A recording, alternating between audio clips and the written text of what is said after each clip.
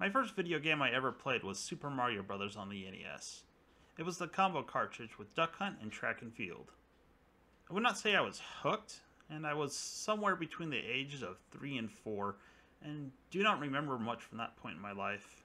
I casually enjoyed the games on the NES, but let's face it, for a kid as young as I was, they were very hard.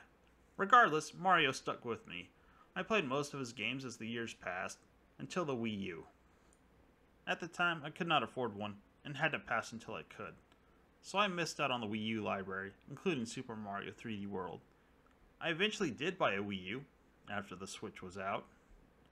I wanted to play some of the games I missed out on, and some that I wish I did. At the time, there were whispers of ports coming to the Switch, but hindsight is 20/20. One of the titles I bought was Super Mario 3D World. This escaped my attention as new games kept me distracted, and I left it for the summertime drought video games typically go through. When Nintendo announced all the releases for Mario's 35th anniversary, and I watched the trailer for Bowser's Fury, that's when I knew I had to play the game. The dark and brooding giant Bowser looked amazing. Then the bell rang, and Mario appears as an enormous glowing Super Saiyan cat. The game just turned into a kaiju fight. Then the game came out. I did not play Bowser's Fury at first. I decided to play 3D World initially. I might do a version versus version at some point, but I wanted to focus on Bowser's Fury due to the lasting impact the game left on me. The adventure starts out with Mario following a trail of familiar looking sludge, which leads to a very familiar looking M on the ground. Mario is then transported above a landscape with multiple giant footprints in the ground, and lands on his head. This is where I take control of Mario. After taking in my surroundings, I head for a wrecked ship off in the distance. The rain is pouring down. Lightning is flashing off in the distance, accompanied by the booming thunder. And on the horizon, there's a dark silhouette of a landscape covered in spikes. When I cross the deck of the wrecked ship, there's a flash of lightning illuminating the lake. But that's not what draws my attention. In the middle of the lake is Bowser, and his size matches those of the footprints from the cutscene. He is black from head to toe, except for his stomach, the tips of his spikes on his back, mane on his head, and his eyes all glow with a hot fury, while a steady stream of flame emanates from his mouth. This is one of two scenes that helps set the tone for the game when fighting Bowser. This is where some of the mechanics are introduced into the game. It is to show what happens when Bowser appears, what his attacks are, how to avoid them, how to break fury blocks, and lastly, the game's collectibles, the cat shines, and the best collectibles in a Mario game ever. For the most part, Bowser's Fury uses the same mechanics for movement as 3D World, but the camera tracks Mario like it does in Mario Sunshine and Odyssey. After Bowser withdraws due to not being able to withstand the power of the cat shine, Mario sees Bowser Jr. in a panic and approaches. I'm sure that Bowser Jr. is responsible for bringing Mario to Lake Lapcat because he asked Mario to help his dad and the giant paintbrush he is holding. This is the premise for Bowser's Fury. Afterwards, he joins Mario as a companion. There are 4 options for Bowser Jr. in terms of his role in the game. One is co-op, which I haven't had the chance to try. The other 3 are basically difficulty settings. This ranges to helping a lot, helping a little, or not at all. I played through the whole thing twice and did help a little and help a lot. Essentially, help a lot is easy mode with Bowser Jr. going nuts, attacking every enemy and gathering every coin, while help a little is just what it says, and he attacks less often. I'm sure it's safe to assume not at all means he does not attack. He also carries 5 of the 6 power-ups brought over from 3D World to Bowser's Fury. The power-ups that were brought over are the Super Bell, or Cat Suit, Super Mushroom, Boomerang Flower, Fire Flower, Super Leaf, and the Lucky Bell, a different version of the Cat Suit. To be honest, I used the Cat Suit as much as possible, and did not use much of Mario's special moves, and it feels like the game was primarily designed around the Cat Suit. At this point, the rest of the lake is covered in a black sludge that'll hurt Mario if he touches it. It is similar to Bowser Jr.'s sludge from Mario Sunshine. So Bowser's Fury is a collectathon, with 12 lighthouses, with 5 cat shines per lighthouse and 34 scattered around the lake lap cat, and 5 others that I'll cover later, for a total of 100 cat shines. There is a sort of time mechanic I will cover as well, but I need to go over a few things first. As you approach the nearest part of the lake not covered in the black sludge, Scamper Shores, a line of text will appear on the screen to hint at what you need to do to get the cat shine. The text is the shine's mission/quest title. Similar to previous Mario games like Mario 64, Sunshine, and Odyssey. The difference is that there's no hub world or map.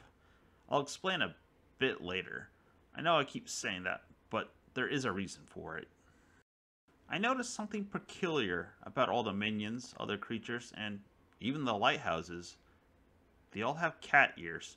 Even the seagulls and Plessy will get them later.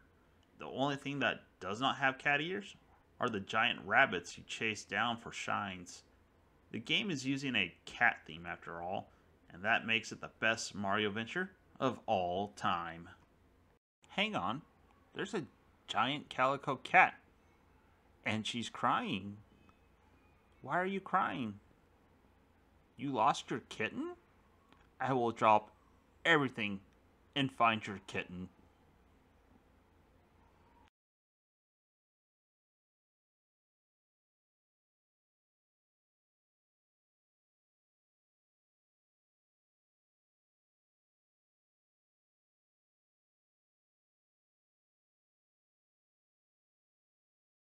Here you go.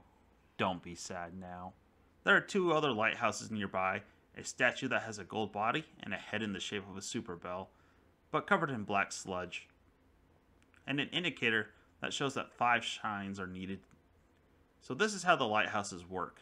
After getting a shine, you go to a different lighthouse and complete the task needed to get the shine. Each lighthouse has 3 shines that need to be done in order, one that requires you to collect 5 cat tokens, that I usually collect when I'm getting the first shine, and one that is behind or under Fury blocks that Bowser needs to destroy. Here's where the time element is introduced. Bowser makes another appearance in one of the best cutscenes in a Mario game ever. Just watch and tell me that was not awesome.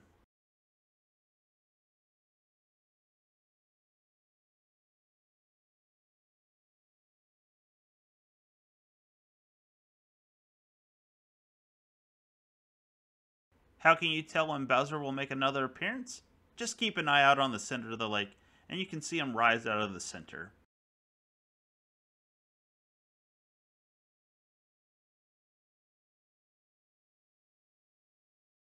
There are a few ways to get rid of Bowser. You already saw one at the beginning of the game, by getting a cat shine. And the other option is just to wait him out, by hiding or avoiding his attacks. A third option, if it's available, is to fight him. If you gather enough shines, the black sludge covering the Giga Bell will be gone, and the next time Bowser shows up, the bell will let out a deep ring to beckon you to come and grab it.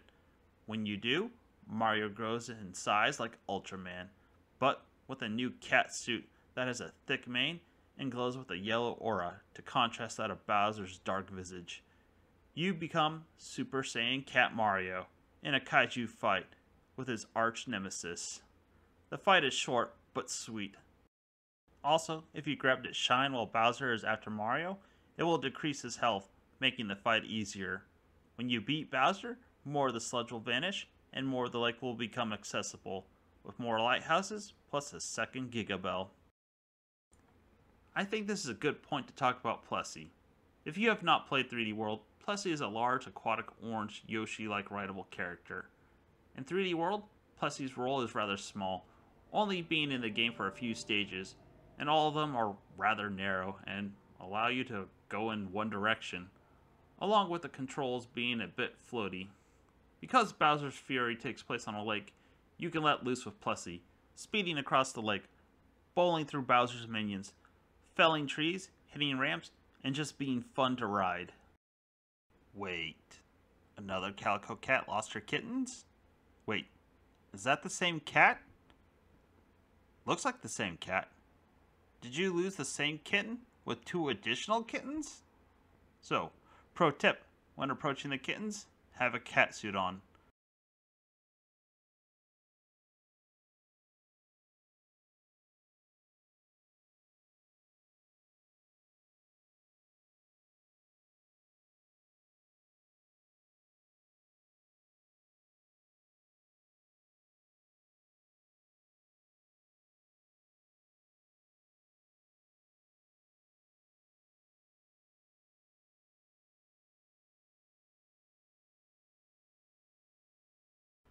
One thing I need to mention is that the cats on the island will go from extremely nice to crazy in a heartbeat when Bowser shows up. So basically, like real cats. Now both the Gigabells are covered in the sludge, again, requiring more shines to unlock. Just like before, you gather the shines needed to remove the sludge. After you gather the needed shines and beat Bowser again, the last part of the lake becomes accessible. There's a third encounter with the Calico Cat, but I'm not doing the bit again. Yes, I made it a priority to get those kittens. Once you get to 48 shines, they will no longer cause Bowser to retreat. This is where the pressure is on. Fire is raining down from the sky, black columns are erupting from the ground, and Bowser is relentlessly pursuing Mario, constantly breathing streams of fire at you while you dodge, dip, dive, duck, and dodge his attacks, desperately searching for the last shines needed to cleanse the 3 Gigabells. In all honesty, this is not much of an issue, mainly because there are multiple shines that need Bowser to be present to get them, and in some cases it makes it easier to get a handful of them.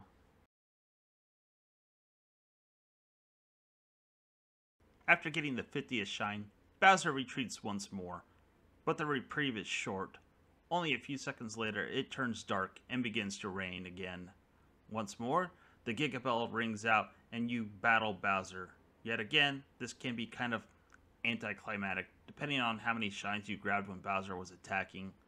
After thrashing Bowser again, he falls back into the lake and a fountain of black sludge gushes out of his mouth. Bowser Jr. then forlornly flies to where his dad sunk beneath the lake's surface. He is soon surprised, fleeing in a panic, as Bowser emerges from the depths of the lake, no longer in a state of extreme fury, but still gigantic. He then traps the 3 Gigabells in a spherical shield, and the last fight starts. The encounter starts with Bowser standing in the lake, and all 3 Gigabells in the shield he placed them in, floating in front of his stomach. Plessie is there and willing to give Mario a lift, and off you go in hot pursuit of Bowser. You race around the lake as Bowser launches large pointed slabs at you and breathes jets of flame. He will conveniently jump to the opposite side of a ramp as he attacks, and when you get close, he will jump to another ramp, renewing his attacks. At some point, he stops to gloat, and that's when you strike, by slamming into the sphere holding the Gigabells, smashing them into Bowser. From here, it's rinse and repeat. After the third strike, the Gigabells are released, both Mario and Plessie are turned into giant cat versions, and send Bowser flying.